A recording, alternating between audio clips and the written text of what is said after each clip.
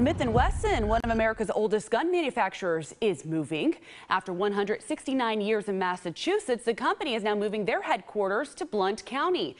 The move will bring 750 jobs and $125 million investment in the area.